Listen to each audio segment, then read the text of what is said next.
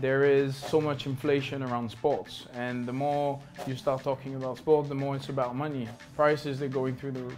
I was so unprepared. I only had my fan ID and I booked a ticket literally the day before. I have to think about where I should sleep and how I'm getting the ticket, looking for it. And then I thought, maybe I just don't.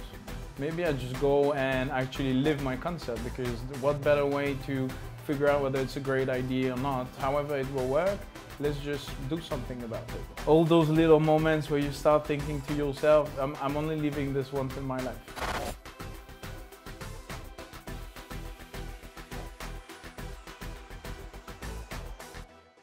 You've done this in the World Cup in 2 shifts. The second shift has been the couch surfing shift. Yeah. So how many days have you been here on your couch surfing trip so far? So 6 nights. 6 nights, 5 hosts. 1 night was in the plane. There is not so many occasions you can sleep, so I could just sleep whenever I get the chance. In a park in Moscow? In Gorky Park in Moscow, they have very comfortable beanbags there. I was lucky, the weather was nice, and I was just out of the not fresh, but out of the plane with my ticket, and I needed to sleep. My experience is not what this is supposed to be. For a regular trip, you would stay at someone for 1 or 2 nights, but I'm hoping from one place to the next. What we want to bring is to ensure people have a way to get to know the people before they go. Because that's very important. That's the feedback I received, the safety. People, they don't want hooligans, they don't want ultras, they want to know where they're setting foot. More than somebody who stays in a hotel and just goes to the stadium, you're actually experiencing the Russian hospitality, yeah. Real Russian hospitality. How have you found that? I've had amazing stay experiences and so many stories actually. But the most touching one was the host I had in Nizhny Novgorod. When I arrived there, I didn't have too much expectations, but I knew he was young and I knew he was passionate about football. And as I opened the door, his mom, she was welcoming me as if I was an official. And then I thought, I mean, with all the love they're giving me, how can I just say, well, I'm going for the game?